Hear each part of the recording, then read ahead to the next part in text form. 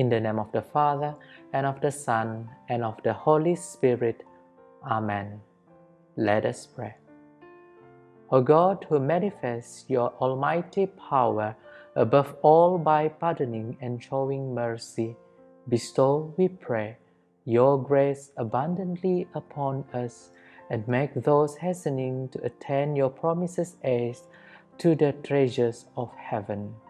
Through our Lord Jesus Christ, your Son, who lives and reigns with you in the unity of the Holy Spirit, God, forever and ever. Amen. A reading from the prophet Zechariah. The Lord of hosts says this: There will be other peoples yet, and citizens of great cities, and the inhabitants of one city will go to the next and say, Come, let us go and entreat the favor of the Lord, and seek the Lord of hosts. I am going myself. And many peoples and great nations will come to seek the Lord of hosts in Jerusalem, and to entreat the favor of the Lord. The Lord of hosts says this: In those days, 10 men of nations of every language will take a Jew by the sleeve and say, We want to go with you, since we have learned that God is with you.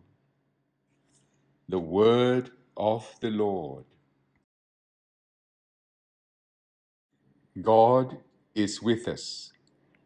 On the holy mountain is his city, cherished by the Lord.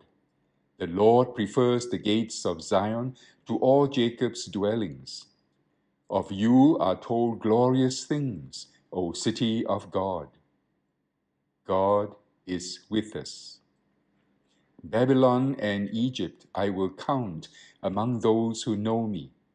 Philistia, Tyre, Ethiopia, these will be her children, and Zion shall be called mother, for all shall be her children.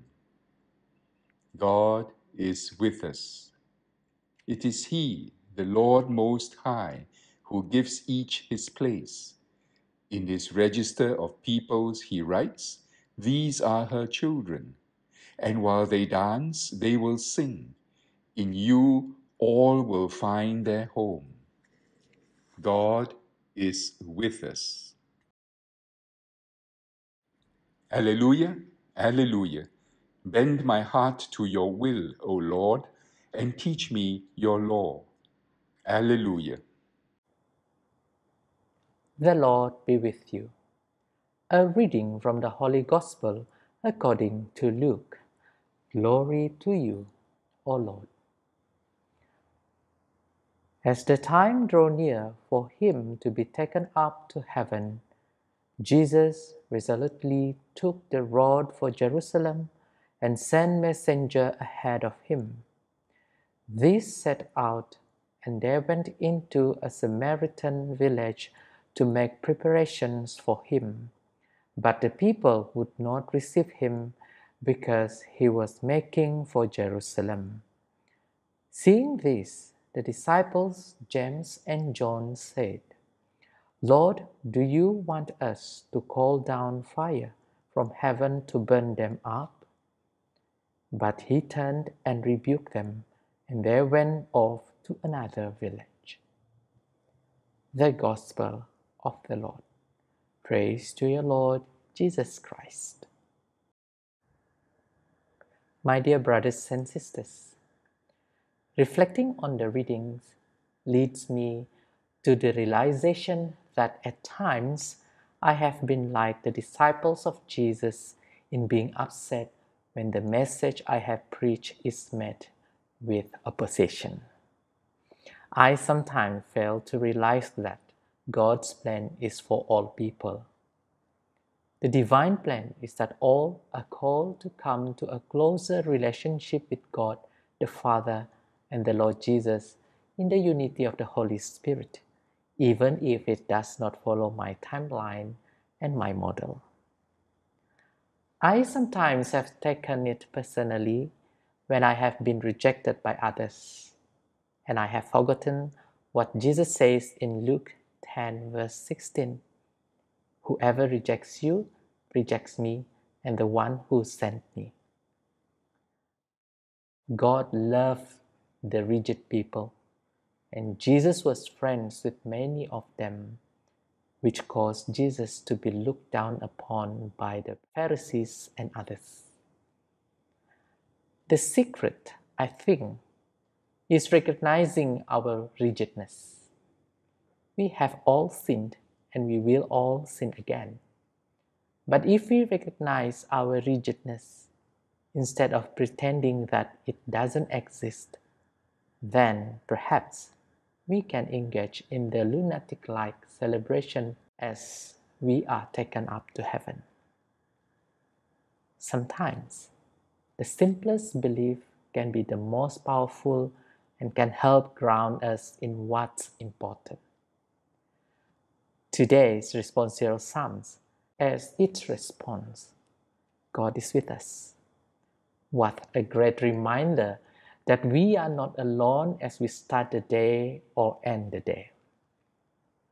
God is with us as individuals and as a community.